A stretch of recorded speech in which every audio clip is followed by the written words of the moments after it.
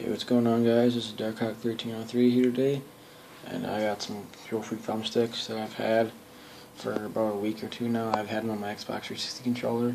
Now I got them on my PS3 controller, and I like them because I really like them a lot because they're interchangeable. You know, I can put them on an Xbox 360 controller or a PS3 controller, and they're really easy to switch on and off and stuff. But now I'm probably just going to keep them on this controller, but I mean, they're really good. I got the Signature Edition green. I don't know if you can see, it says KF, stands for Control Freak. I mean, they're really good. I like them. They actually work good for me for gaming. They're actually worth the money. I mean, at first I was kind of thinking, well, it kind of looked cool to have, but it didn't really look like it would actually, I didn't think it actually really helped with my gaming at all. But surprisingly, it actually does.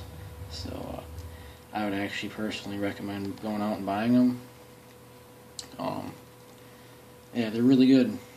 I'd recommend buying them because they're pretty cheap. I mean, a lot of people will probably think they're a waste of money, and unless you're really a hardcore gamer, you won't get these. You won't find these good to get, because a lot of the time you probably just figure it's a waste of money.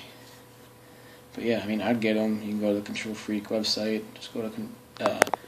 Just type in on your computer or phone or whatever, www.controlfreak.com, and then you can get thumbsticks and custom controllers, I think, and all kinds of cool stuff. So yeah, I got the Signature Edition in green. You guys can go ahead and get them. I don't remember how much they were exactly, but they're pretty cheap. So I mean, I'd recommend them. I would strongly recommend them. So yeah, that's pretty much the only reason why I was gonna make this video, is to show those thumbsticks. So yeah, this is Darkhawk1303 signing out. Peace out, people.